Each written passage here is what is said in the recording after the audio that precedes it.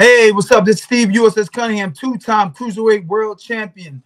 And we're checking in with LadyChann. Shout out. In the building. Hey guys. Well. The controversy is in the building. It's a controversial building. So, they say what happens in sparring stays in sparring. I mean, it doesn't always. And there was rumours, obviously, of Tyson Fury being dropped in sparring by Jai Opetaia, the cruiserweight, which is Tyson Fury's on record, his kryptonite. Remember, he got dropped by my pal Steve Cunningham. He's been dropped a few times. He was dropped by Pychek. He's a smaller man, but most people are smaller men than Tyson Fury, but he was a smaller man anyway.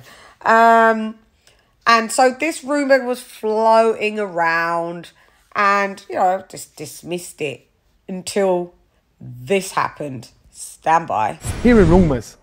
I'm hearing rumours of what's happening in the Come gym. on and give me it. What is it? I mean, he's getting turned over in the Really? gym. Yeah. So this thing about Opetaia and people like that, when he's in the gym, I mean, he got shown his arse. You sure? Yeah, man. That's what So I mean. it's not a rumour? I'm hearing these things. Wow. And I'm thinking, has he taken his eye off the ball or has time caught up on him? And so in regards to his last fight, I put that down to him disrespecting the man that was in front of him. And I said, look, if you're to believe that he had the best training camp, his legs have gone. And if I've got it wrong, his legs have gone. And I'd expect Tyson Fury to beat Alexander Usyk. But the Tyson Fury that boxed and gone to his last fight gets knocked out. If that Tyson Fury turns up, he's done. It's over. Johnny, as you can see, Johnny Nelson had sat down and he was in place for Simon Jordan on with Spencer Oliver on their usual show, and Johnny Nelson was the replacement for Simon Jordan.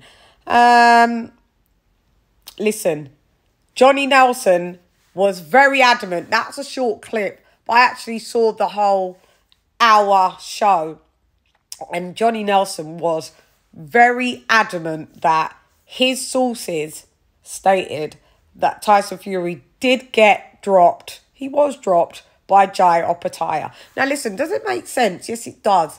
The reason why Jai Opetaia was back home. You've flown across the world coming from Australia to the UK, and you sparred 5 rounds and been sent home. Now, the only reason why fighters get sent home from sparring is usually they've turned up to sparring, they've turned over the person that they're sparring, and they wasn't really supposed to turn over the person that they're sparring. Now, Tyson Fury's camp is saying that it's because he is orthodox and needs southpaw sparring. But you knew Jai Opetaia is an orthodox fighter. So why would you spend that money and make him travel all that way, knowing that he's an orthodox fighter, for 5 rounds to send him back? Doesn't make any sense. And if it don't make any sense, that means it's not the truth. That means the lies are in the building. So if you want 2 southpaws, yourself and the other guy's southpaw, and you want to be a southpaw, why is that? You coming out of southpaw, we know Tyson Fury can kind of switch hit. Can he conduct that whole Usyk fight as a southpaw? Well, I don't know. That's going to be a bit of a challenge. It's something he has fought in a fight. I forget with who, but I know at least one fight he has fought the whole fight in a southpaw stance. But listen, that wasn't against Alexander Usyk, the elite southpaw stancer. So it leads me to believe with Johnny Nelson obviously having links and sources in the excuse me, in the business, and how adamant he was. I actually believe that Tyson Fury did get dropped, because 2 + 2 only makes 4. It does, doesn't it? You just wouldn't send for someone that isn't your specifications or specifications, if that's the right way to pronounce. If he doesn't feel the right criteria, you wouldn't. It's not like he's just round the corner. You know Jai Opetaia is not southpaw, but what you wanted was someone that was a cruiserweight, a natural cruiserweight. You wanted a mover. You wanted a smaller man to see how that would fare. But what happened is that smaller man was Jai Opetaia, who you should know turns people over. And that's, like I said, that's Tyson Fury's kryptonite. So it just makes sense that Jai Opetaia came round, turned him over. Johnny Nelson exposed it and was very adamant, double, triple, quadrupled down in that Spencer Oliver team up. And they sent Jai Opetaia home. I've spoken to boxers that have said, if you go over and you're hired as the sparring partner and you make the opponent or the person that's hired you look foolish in any type of way, shape, form or fashion, you sent packing. So a lot of sparring partners abide by the rules of exactly don't try and push too much unless being told. And even then, they can make it a soft touch because they want that payday. They want their pay packet. So they don't want to be sent home and, you know, almost like disciplined.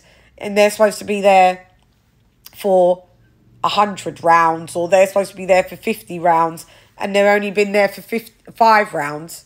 Doesn't make sense. So Tyson Fury, according to Johnny Nelson, you got dropped in sparring. And then we had this as well, you know, you had to have the cheerleader. I don't expect him to actually tell the truth because it's his compadre, his life coach, his mentor, his brother. You know, so stand by. Who? Tyson. Yeah. Sparring is sparring. Yeah. But a lot of people will make up stories, you know.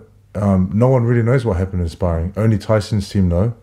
And only Jai Opetaia knows. And I think he flew back home because he's got sparring that he wanted to do back home. And Tyson is sparring who he's sparring. But there's only they would know what happened. And only they have the proof. No one else knows. So I think all of these are just stories. And just everyone who thinks they know what happened, but no one knows. It's sparring this week and that got leaked or whatever. I do want to go online because I know Tyson never got dropped. Yeah. And I want to go online and say, hey guys, but I don't want to be a part of it. I just want to save my energy for my fight. Yeah. And as long as Tyson knows what happened, as long as Jai knows what happened, and they've gone their separate ways and doing their own training. But just a lot of people's comments online, just they don't know. He said nobody knows what happened, only Jai and Tyson Fury. But then he said he knew. And they'd gone their separate ways because Jai had his own fight to get ready for. Yeah, but he always had his own fight to get ready for. So why did you fly him all the way out from Australia for 5 rounds? If you already knew, obviously, he was already on that card to get ready for. Yeah. You can see Joseph Cheerleader Parker kept stum, mate.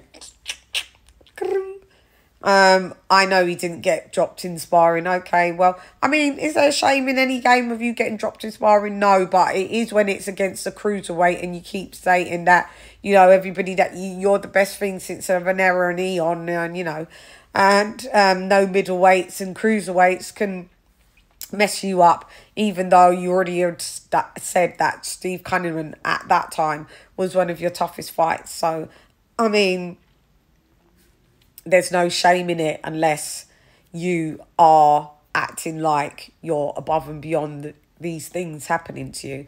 So that's why I think it's making the rounds, should we say. And yeah, Tyson Fury, you got dropped in sparring. Anyway, I'm gone. Hey girl, it's LadyChann, nonetheless. Come box with Chan. Yeah, yeah, the cruiserweight dropped you and your soul left the booties in. Yeah.